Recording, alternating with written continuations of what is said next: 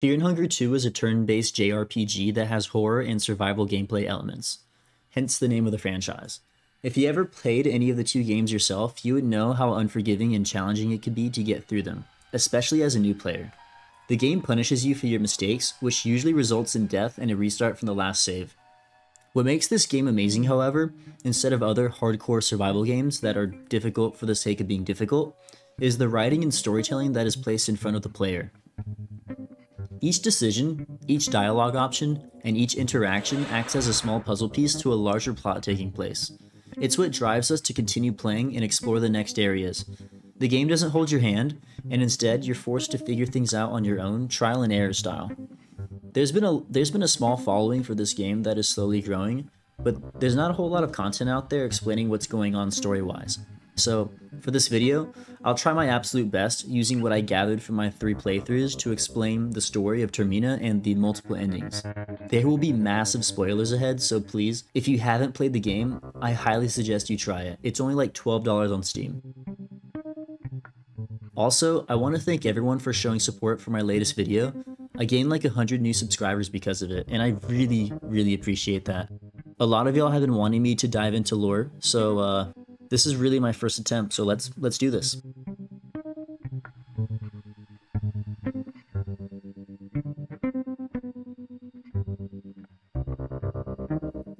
Before we get started, I think it's important to set the backstory before anyone gets confused. There's a lot going on in this game, so I think we should get a few things out of the way. The game takes place during an alternate universe of the Great Wars and is a sequel to the original Fear and Hunger game, which was set way before the events of the second. In Termina, the Bremen and Eastern Union Army have been fighting, and Caesar, the leader of the Bremen army, moved to take over Preville. Preville was known as a city in which its citizens worshipped the gods and was always seen as mysterious and sinister. Fear and Hunger 2 starts with the player choosing one of 8 characters who are Levi, Abella, Marina, Dan, Olivia, Osa, Marco, and Karen. I've heard that in the future the creator wants to add more playable characters, but for now, there's only 8. After choosing, the game starts with the character backstory, which basically allows you to start with certain perks and items. I'm not going to get into each character's backstory right now.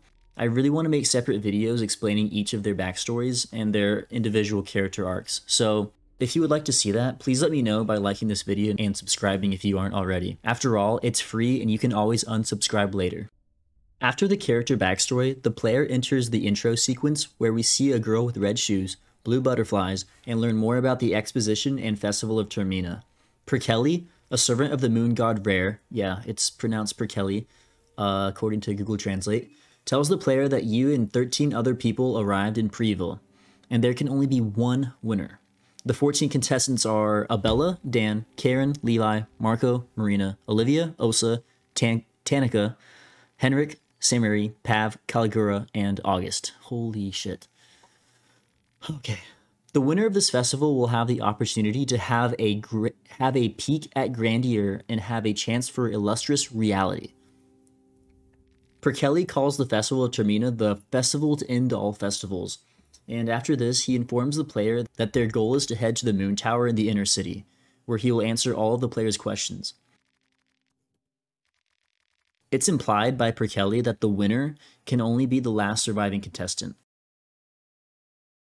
After waking up, the player finds that the train has stopped and the remaining passengers are discussing what's going on. From here, the player gets to meet each of the 7 other characters that were also on the train. It turns out that everyone on the train had the exact same dream and were informed of the festival. A few of them, including Karen, a journalist, suggest investigating the city as she suspects the Bremen army is up to no good. The player is shown that there are 2 different story arcs to follow. Either continue with what Perkelly said and just head to the Moon Tower, or investigate and try to figure out what's going on within the city. Both of which, of course, require the player to progress through the city. Who could have guessed?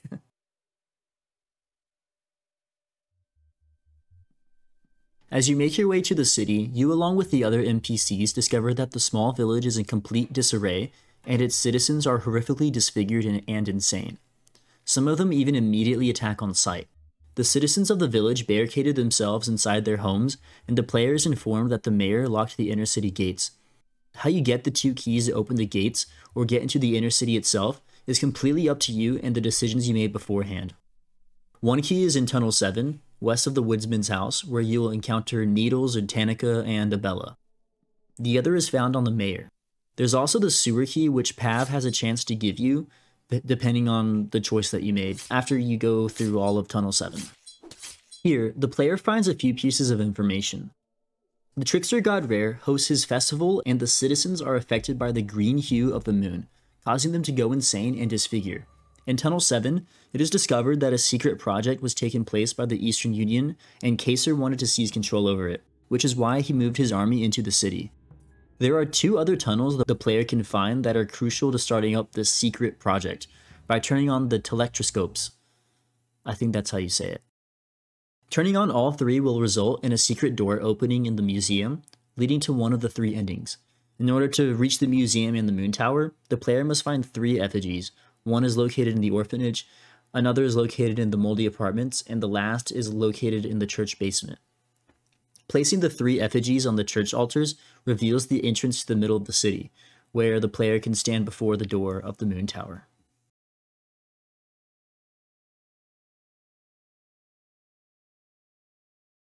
I should note that if players decide to follow the moon tower progression, unfortunately, you'll have to kill all other NPCs in order to actually ascend the tower.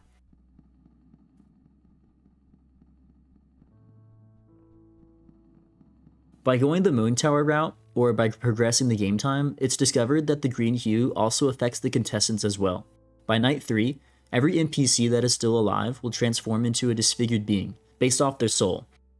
If you decide to sleep through night 3, or stay out in the dark too long, you transform, and you die, and the game ends. So, do with that information whatever you please. There are 2 in-game locations, the White Bunker and the Moon Tower. The White Bunker is what the 3 telectroscopes opened underneath the museum and what the Bremen army and Kaser were looking for. Reaching the end of the bunker transports you directly in front of the Hall of the Gods, and then immediately it transports you right next to Kaser. It's revealed that Kaser is actually Le'Garde from the original game, who has reached New God status. He informs the player that although he was the prophesized god, he's not the one that'll bring salvation to humanity. He states that the cycle between new gods is just a scheme by the old gods, and Kaser intends to break the cycle by creating a new god. This new god, of course, is the Logic, the machine god.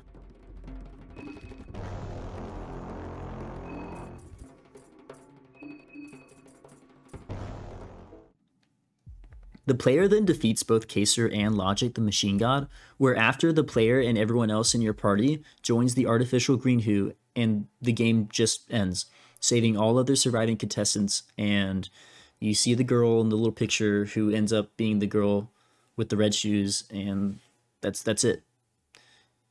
This is also known as ending A. The other 2 endings depend on the dialogue options when speaking to Perkelly again after reaching the moon tower. Perkelly reveals to you that the moon god, the trickster god Rare, is actually long gone and that he serves a new god, the sulfur god. Perkelly asks you to join their ranks as you are now the winner of the festival. You can either decide to join him or decline, both of which will require you to defeat Perkelly in battle. If you decide not to join the sulfur god, you will also fight the moon god itself. Beating the moon, which sounds absurd, will result in you, the only soul who survived, the ability to leave Prieville and move on with your life. Each character has their own ending as they're the only survivor, and this is known as ending B.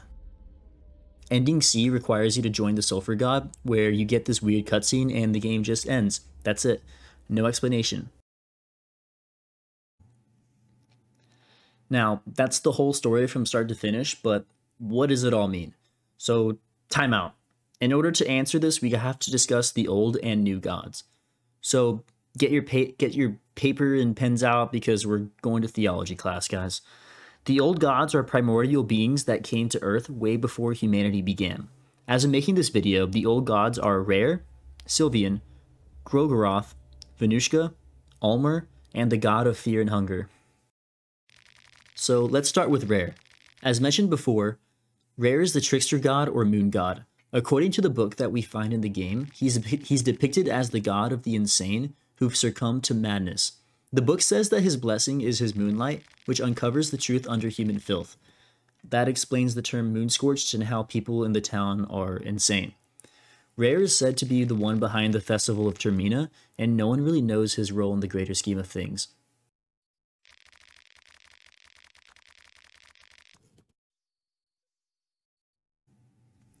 Sylvian is the goddess of lust, love, and creation. The Skin Bible of Sylvian says that her love of humanity became obsessive and controlling, especially after she realized that humanity can never love her back the same. Sylvian is the reason for the sex bunnies in the original game, and the reason for the disappearance and deaths of Dan's parents, who worshipped her. She also is closely associated with Grogoroth, who she had an offspring with, which is Venushka.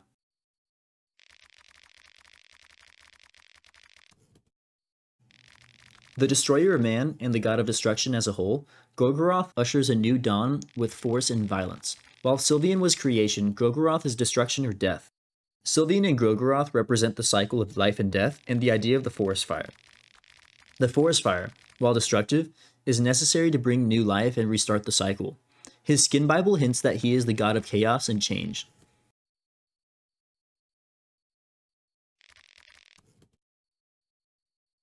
The offspring of Grogoroth and Sylvian is Venushka, the god of nature. Venushka plays a role in weather, like actual weather, and how imbalanced and unpredictable it can be. His Skin Bible states that he is a representation of humanity, as they are both made from Sylvian, and that Almer and Venushka are considered equal.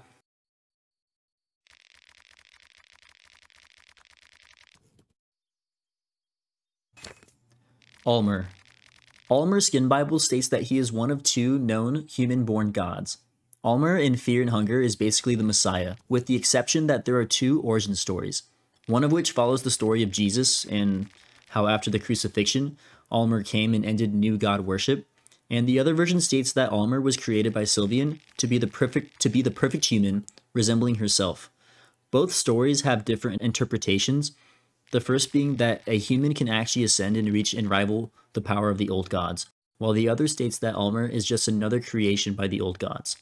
Basically, one of them says that Almer is able to, like, humans are able to ascend and have power, and the other one says that Almer is just like a puppet.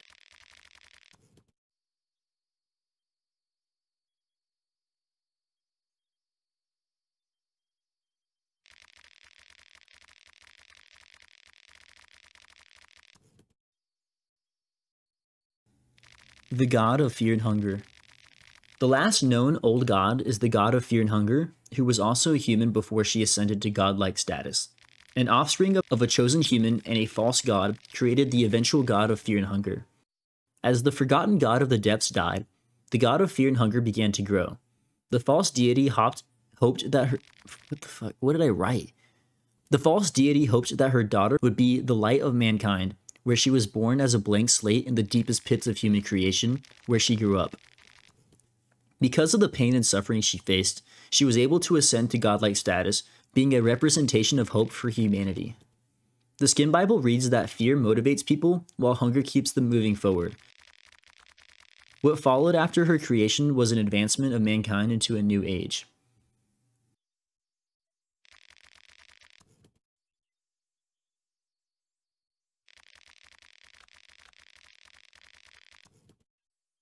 Okay, I know that was a lot, but trust me, the New Gods overview is going to be much faster. Just stick with me.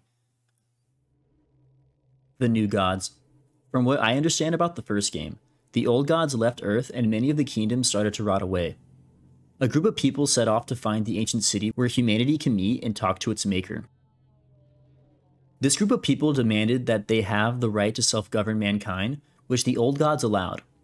What the group did not know, however, except for one person known as the Forgotten One, is that the old gods had actually been controlling the flow of mankind, and that there had been many groups of people before who ascended, going through the same obstacles and same trials and the same gauntlet and everything like that. There had been many new gods before, and when their time ends, they just reside in the Hall of the Gods, ruling the ancient city. Okay, so how does this all tie into the second game and the gods and all that stuff? Finally, guys, finally, here is an explanation of Termina. Alright, so strap yourselves in, get ready. The whole cycle of new gods ascending is very similar to Dark Souls and Linking the Fire, in my opinion. If you haven't played Dark Souls, go play the game. There's tons of lore videos out there, but in my opinion, it's the same kind of thing. The old gods are the ones that are actually in control, and they use the new gods to perform their acts. It's all a continuous cycle. New gods come, think that they're gonna save the world, and their time ends and someone else just takes their place. The cycle is repeating and nothing ever gets done, and there's no progress towards saving humanity. So how does this relate to the second game in the festival? Well, deep breath. Rare does come back to Earth and performs tricks in games and stuff like that, but Perkele reveals at the second meeting at the Moon Tower that he actually worships the Sulphur God, which is the god of darkness and chaos, basically Satan. The Festival of Termina is set in order to find the best candidate to join the ranks of Satan, through killing and bloodshed. So at the very beginning of the game, many of the NPCs are actually kind of right, and much of the dialogue makes sense. Basically, Satan is coming to Earth, and the festival is just a sick trick to sacrifice people. This can also be inferred by the backstory of Dan's character, whose wife is supposedly killed and sacrificed by the cult. Kacer comes to Preeville and realizes that he isn't the one to save humanity.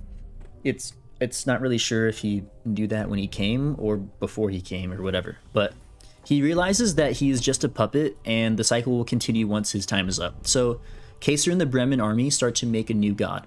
This new god, in the eyes of Kacer, rivals that of the old gods, but actually provides salvation to humanity. The birth of the new god also implies a birth of a new age, which, in my opinion, I interpret that as computers and AI. In my opinion, ending A, the machine god ending, is the good ending. Everyone is saved, the moon scorch is reversed from what we know from the ending slides, and humanity reaches a new era with a new god. This is also, in my opinion, the best ending for the player, since he literally reaches the artificial green hue, whatever, which I interpret as like heaven or salvation. That's kind of what I got from it. As for the other two endings, they're much more character focused. Depending on the character you choose, the endings vary since the Moon Tower as a whole is more of like a personal journey. Considering that the character you choose is also the last remaining survivor, it implies that the ending you're going to get is much more character focused. I see ending B, the fourth day, as the game's normal ending. The entire game, you're told to go to the Moon Tower, to head to the Moon Tower, to enter the Moon Tower. And every single NPC you meet tells you to go to the Moon Tower and win the festival. In my eyes, that makes this the most common ending, while ending A is more of like a secret ending, so to speak. No one really tells you to turn on the telectroscopes or telescopes or whatever, and you just kind of like figure it out on your own. The last ending, ending C, is of course you just getting to meet the Sulphur God and joining the cult. Like I said earlier, I interpret this as the player either being sacrificed to Satan or possibly becoming a servant like Perkele. If you were to ask me which of the endings I think are canon, I really couldn't tell you, but if I were to guess, I would probably say ending A, because it just kind of makes the most sense if it were to be canon. On the contrary, I really want ending B to be canon, because the idea of having the characters walk away from the events and surviving it and living through it, not really answering any of the questions, if anything, asking more questions, I think is pretty interesting.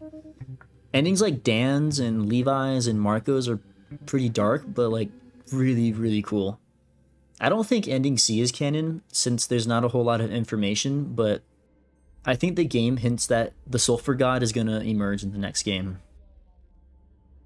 But yeah, I know I skipped through a lot of stuff over the video, so if you have anything you want to add, I highly encourage you to do so. This game is a lot of fun and the lore is super cool to look into, and I plan to make more videos going into each of the characters and their related story arcs, or character arcs, so to speak. Mainly following ending B, because like ending A is always going to be the same, and ending C is always the same. So again, if you haven't played this game yet, I don't know why you're watching this, but you totally should. It's one of the better new games I've played recently, and it's a pretty nice, gnarly, sick, dark game. But that's really all I have, so I'll see ya.